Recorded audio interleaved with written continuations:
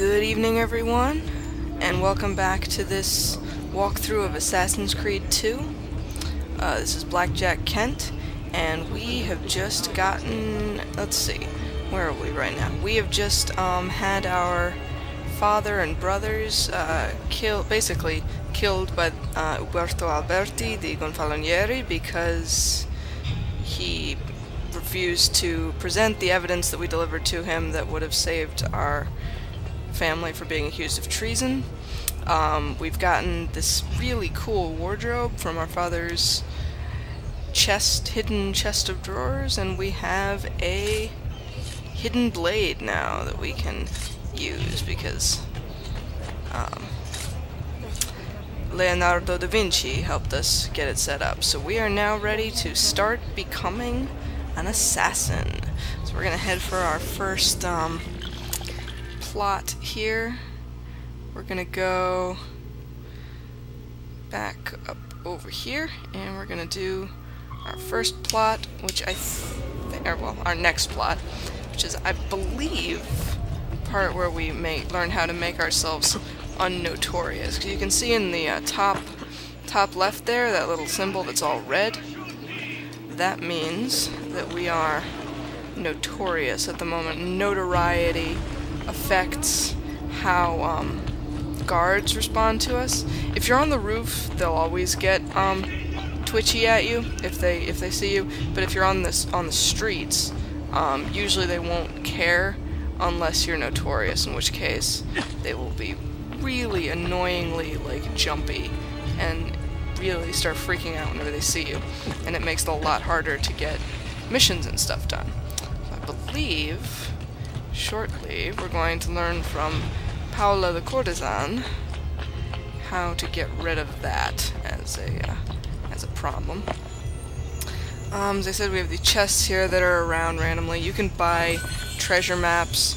I remember when I first played this game, I spent a ton of time being running around trying to get all the treasure chests, and it turns out that you don't get anything for them. I thought you got an achievement or something like that, but you really don't. It's just something to do, kind of. Let's see. There are guards. There are guards right there. We'll try to avoid that. And we can use that cool blending skill that we learned to go this way. Yeah, so the chests really don't accomplish much of anything for you. They give you a little bit of money, but we haven't really reached the point where we're even in need much of money, so not really that big a deal.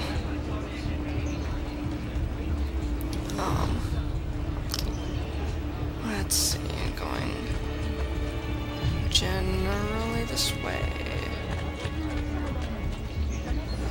There's some more guards. Guards are always marked in the red dots on the map. Whoop, hello. No! Oh my god, leave me alone. Better not be looking for trouble. Run! Let's get out of here. Eccolo. Shit. Out of my face. Out of my face. Climb. Yeah, these fast guards are really annoying because they'll actually... Ow! First of all, they'll shoot you, and second, they'll follow you on the rooftops. Get out of it. Come on. This is what I was talking about how you really can't run around on the streets while you're notorious at all. And I think basically the entire reason that the game... Oh my god. The entire reason that the game does this section is so that you're forced to run around on the streets a little bit while notorious, so you'll be really excited when they teach you how to make that go away. Come on, Ezio. Break line of sight. Oh, shut up. Eccolo. Come on. I need hiding spots. Let's see if we can find... Ha! Yay, hey Bill. Go away. I'm really a very nice person, I'm just misunderstood. Anyway, that's right, I can't jump climb yet either. Can't really get out of here this way. Where's the door to this area? We're going this way. No, no, no, no. Leave me alone. Yes, I'm gone. I'm not here. Like the look of that one. You can't see me. I'm not here. It's cool. Scoot right on by. You are a dead man! Oh, bite me. Don't, god damn it. Oh my god. I detest this part. Leave me alone. No, we can't do that because they can still see me. Out of my face. At least we're going the right direction now. Alright, come on. Come on, come on, come on, come on. Come on. Run, run, run, run, run.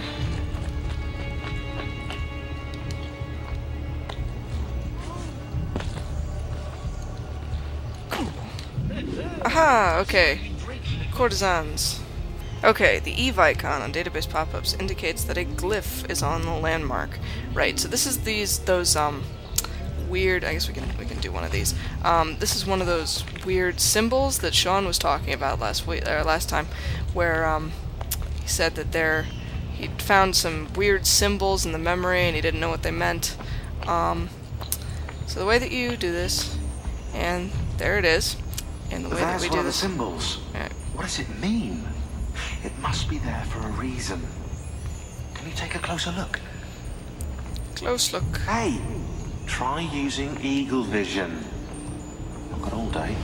Woohoo! Wait, that's not possible. This can't be. Hold on. That's computer code.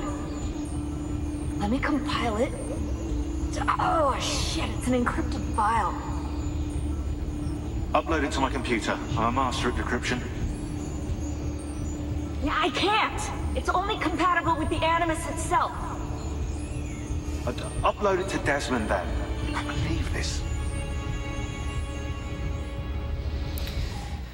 So this is weird stuff that's Subject 16. They call me Subject 16. Listen, I don't have much time. There's something I have to show you. We have been lied to this whole time. Everything we know, everything we've been brought up to believe, it's wrong. Okay, I've uploaded the evidence, the file that proves it all. But I've split it into 20 pieces and locked each with a code. Can't be too careful. Queen Isabella. No, not her. What century is it? Never mind. I've hidden the code to the first file inside this program. Find it. Find them all. And along the way, you'll begin to see the truth. Creepy. What the heck? How did this get inside our Animus? Oh, the memory core. We transferred 16's memory data from Abstergo into the Animus 2.0. He must have hacked the machine when Vidic left him alone between sessions. Oh, hold on, wait a second. The signs on the walls in Abstergo, the ones written in blood, those were clues. He was telling us to look for them inside the Animus. So yeah, there's a bunch of these files that eventually lead to a final, like, big file that we look at the end. We'll see if I can remember these. Some of these I admit I used a walkthrough on the first time I played this, so I probably... we'll see if I manage to do all these, but, so yeah, first of all, so it's just a bunch of puzzles, basically. First of all, 5 of these mythic scenes share a core similarity. Pick them out, and you'll begin to see. And this one's not very hard. You can guess. It's just looking for things that relate to apples. I have a terribly bad resolution TV, but I think, alright, the fall, definitely, is Adam and Eve. Earth, Venus. Garden of the Hesperides is apples, the apples of the Hesperides in Greek myth. Atalanta was a fast racer woman in Greek mythology who Guy finally beat her by distracting her by throwing apples at the side of the path, so there we are. Judgment of Paris, I think the guy's holding an apple there. I'm not sure. We'll find out. Bacchus. Eden and the apples, so there we are. Apple! The apple of Eden! Passcode found. So yeah, that one was really easy. They get harder from here. But that one was easy. And we get the first chunk of that video. That file. And there it is. That's all we get of it right now. Naked people running. That's as much as we get. This will all get filled up by the end of the game, assuming that we do all of them, which I intend to do. As I said, I've been giving it some thought. I'm probably going to do all of these and all of the Assassin's Tombs, but I'm not going to worry too much about the side quests and secondary memories unless they happen to be right in my path. So we'll see. Maybe I'll end up doing them, maybe I won't. I'm not making any promises. Especially after some of the stuff that happened in Bioshock, so. Alright, so that's the beginning of the first Subject 16 glyph. And now, we're gonna drop down here. And down here to the Rosenfiore? Or is that in Brotherhood? I can't remember. It's the Rosen something. Well, aren't you a funny monkey? Yeah, bite me. Paola! I'm home. You were gone for quite a while. Leonardo likes to talk. That he does. But I trust he did more than talk. Impressive. I'm rather fond of it myself. I've given you the skills. Leonardo's given you the blade. All that remains is the deed. Where can I find Uberto?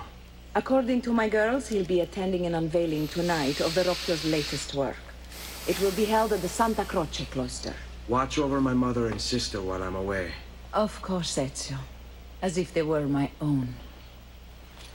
Oh, that's right. So we kill Uberto first, and then we do the whole notoriety thing.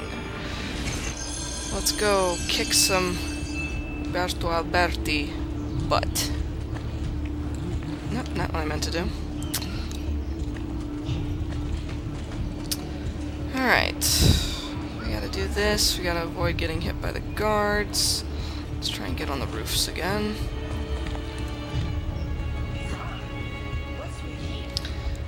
Especially while we're notorious, it's a lot easier to kill one guard on the roofs than it is to get seen by a group on the ground. Let's see. Alright, we're gonna cross over there. Yeah, there's the archers. Come here. Yeah, much easier. Alright.